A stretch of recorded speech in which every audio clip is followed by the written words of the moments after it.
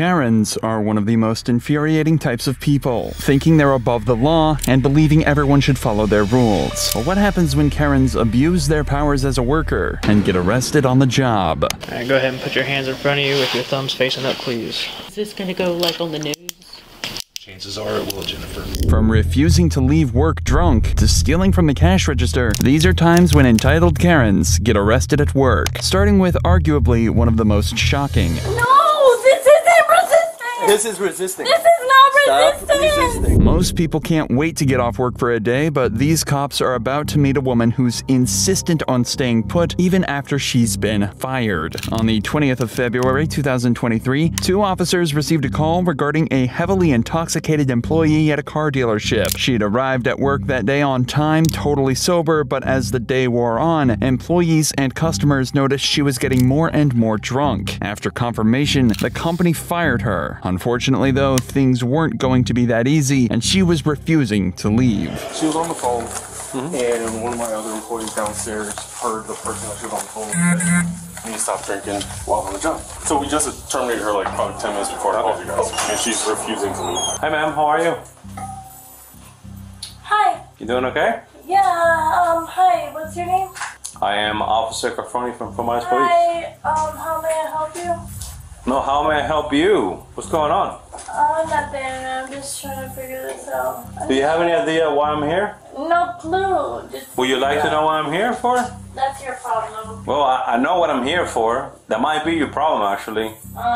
That might be a business of yours. I'm also in law school if you want to take down my lawyer's information. Well, I don't want to talk to you just yet. You just ignore me. Yeah, okay, So she was I want administrator your first type of and thing? last name with my... Yeah, that's her desk. It's immediately obvious how drunk this girl really is, and she's also instantly appearing avoidant and combative. The owner had already asked her to leave multiple times at this point, but every time she'd just ignore the commands and continue to work. And as the cops continue to question her, she only becomes more delusional. You obviously are professional. I mean, so it's my understanding they terminated your employment here at the Chevrolet? Well, what's confirmed is that I need to have someone pick me up. You guys officially asked her to leave the property? Yes, we did. Her mom was on the phone after I Yeah, told my her mom to said that leave. she was on the way. Her mom said she's not coming to pick her Let her up. know. No, let me put my mom on speaker. You need to leave the dealership now. By refusing to leave, she's only making things worse for herself. Her employer has every right to call the police as she's now trespassing on the property. If she doesn't leave, she could start to rack up a serious number of charges, but she seems to believe she knows better than the law.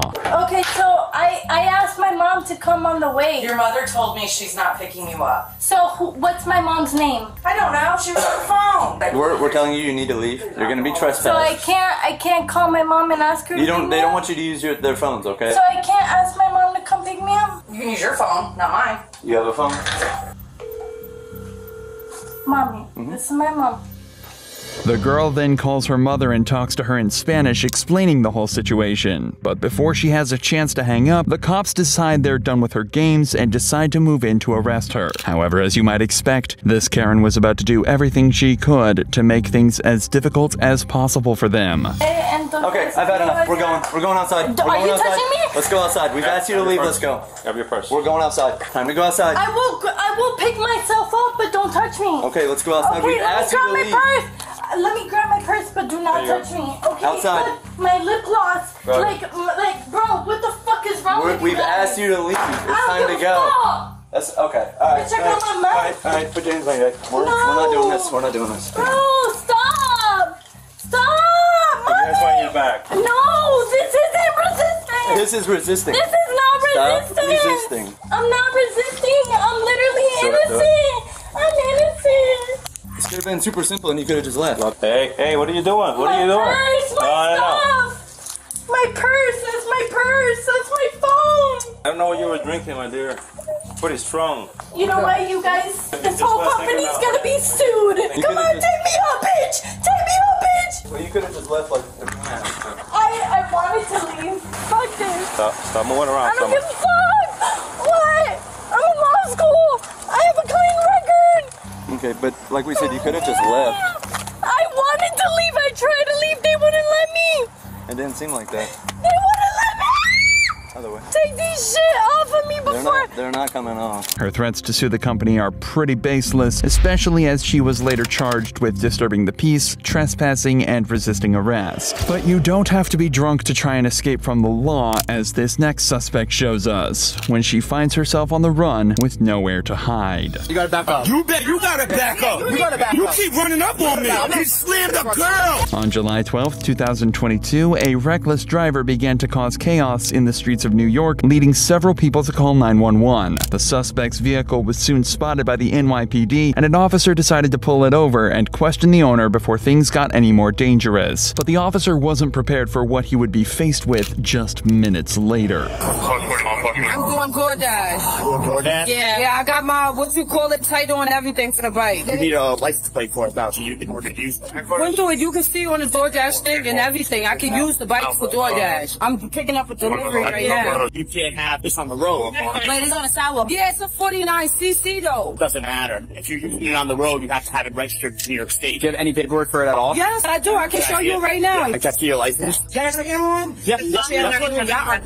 In New York, reckless drivers can come with a punishment of 30 days in jail, but that's only if it's your first offense. If you've been caught out before, then you could spend even longer behind bars. But it appears reckless driving isn't the only problem here, as the bike the driver is using for her delivery job has no license plates. There are many ways the driver could have dealt with this situation, but in classic Karen fashion, she started to argue with the cops and seemed determined to finish her deliveries. I don't understand. I'm doing Uber Eats. I'm doing a job. She has a license. You were driving this. Yeah, but I was driving too. Yeah, but she was driving. I'm about to show you my title to the bike, sir. Right. I'm just trying to. I understand, man. But I you don't need to have a understand. I'm license. doing a job. Clearly, the driver wants to get back to work, but the problem is, if she's driving without a license, then she could be facing a further 15 days in jail. She needs to prove that she has a license to drive, but instead, she makes a crazy decision that would land her in a lot of trouble. Main question is, a there's no licensed driver? registered on the vehicle. I'm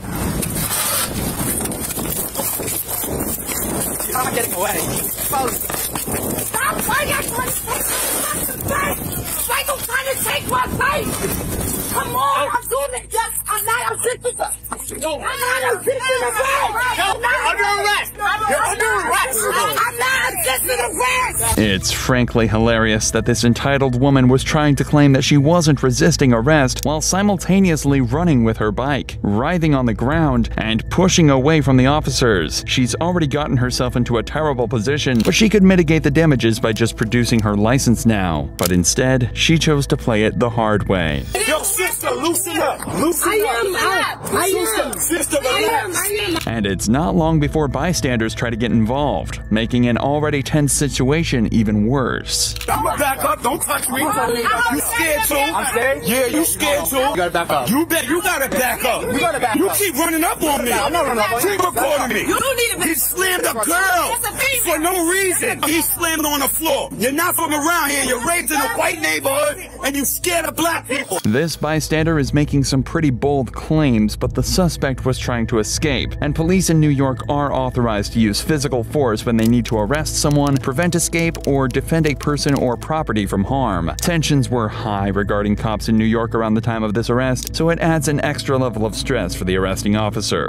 Touch me, I'ma sleep you. I'm not her. You antagonizing female. Don't worry about it. Because my uncle's a cop. You told him I'm doing Uber Eats. Then provide the vehicle or not run. It's not a run for no reason. Because yes, he telling me I need a license. I don't have a license for the bike. Plus, I'm gonna run. You're resisting. You're upset. I didn't her. She has just admitted to not having a license for this vehicle, but suggesting all she could do was run is definitely the wrong move. Although the outcome of this case is unknown, this driver could be facing a hefty fine and even prison time for driving without a license and resisting arrest. Lying to a police officer is never a good thing, but gets even worse when you're supposed to be the responsible one, just like this elementary school teacher who's about to find out that lying to the cops comes with some serious consequences. From a legal standpoint, I'm going to go ahead and make the arrest. So you're going to arrest her and take her from here? Again, there's two ways now. You can view an arrest as she goes to jail, or I could cite and release on her own recognizance, provided she's got somebody that's sober that can come and take possession of her. In just a couple of weeks, there were multiple incidents of drunk teachers getting out of control in the classroom in Oklahoma. One of those cases was when a teacher named Jennifer showed showed up to her class in September 2023. Before the first bell even rang, her colleagues knew something was wrong and they could smell the problem a mile off. How you doing from there? I'm good. How are you? Oh, it's almost the end of the week. So what's going on today?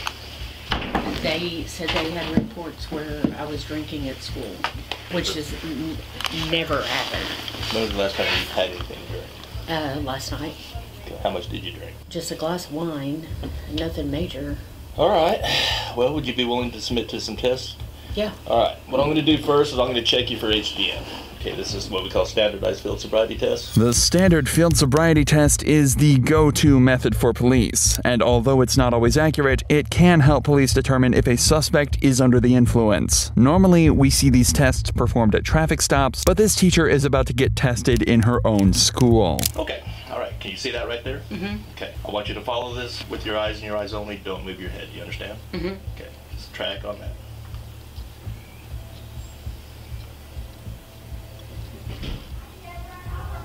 Try to keep your head as straight as you can, okay?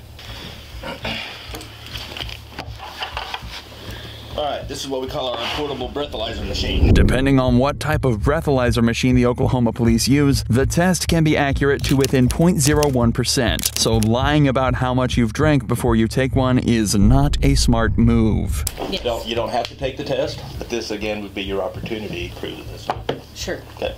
You willing to take that test? Yes. Okay. I haven't had anything today. Well, if people have had a really good one on the night before, it can carry over into the next day. But if you had one glass of wine last night and you didn't have anything else after that, one glass of wine isn't going to carry over into the next day. No, I mean, I went to sleep. Okay, what's going to happen is when this thing tells me it's time to blow, I'm going to have you reach over with your mouth and blow into that as hard as you can until I tell you to stop. Big deep breath, blow. Hard. Keep going, keep going, keep going, keep going, keep going, keep going, keep going. Good.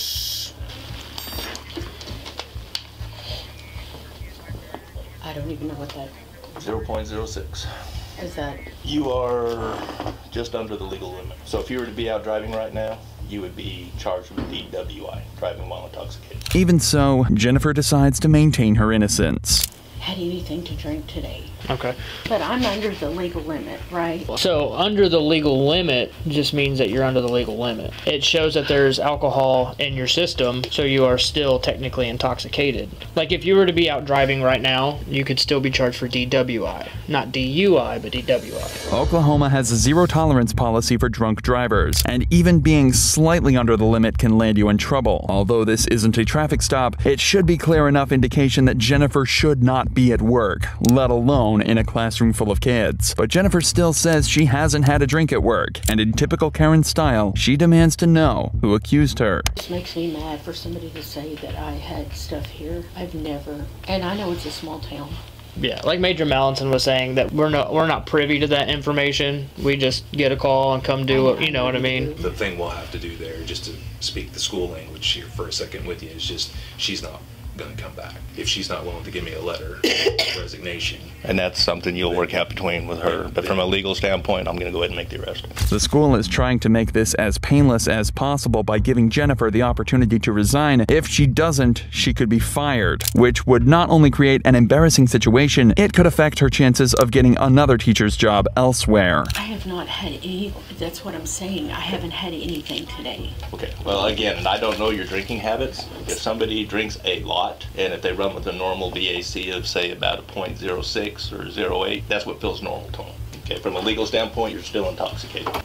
When I checked your eyes for horizontal gaze nystagmus, you had every clue. You had the lack of equal pursuit, you had the onset of nystagmus prior to 45 degrees, and you had nystagmus at max deviation. If I had pulled you over, I'm going to be honest with you, you'd have been arrested for driving under the influence. No, today you're going to be arrested for public intoxication.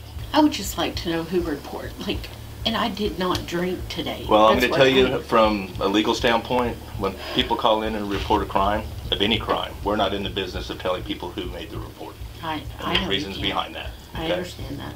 If you think things couldn't get any worse for Jennifer, think again. As it turns out, her own child is a pupil at this very school. In terms of your employment here, Jennifer, we can't move forward with you being a teacher here any longer. Okay, I would like to resign. Can I not be handcuffed out, please? The police department operates under policies and procedures, and I can't treat you any more different than anybody else, or we're setting ourselves up for liability. My child is in the 3rd grade hole. Where's the classroom window at? It doesn't face out to this parking lot right here? I don't know. know. Okay, we'll be okay then. Your ID be in here? Yeah, I can get it. I'll get it for you. Once you're in custody, we have to search all belongings, okay? But even in the face of her arrest, her fellow teachers allow her some dignity and promise to handle the situation as delicately as possible. A noble decision, especially when you consider that she could have been endangering the lives of dozens of children. All right, go ahead and put your hands in front of you with your thumbs facing up, please. Is this going to go like on the news? Chances are it will, Jennifer. I don't have control over what they put on the news, but there's a good chance that news reporters will probably show up. I will be as discreet as I can in terms of how I handle it. Could we, please, I've never been in trouble in my life. And hopefully this will be the last time too. But despite the teachers swearing they'd handle things as discreetly as possible, the case did make the news, which is at least another step to making sure our kids are never put in the care of dangerous people like this.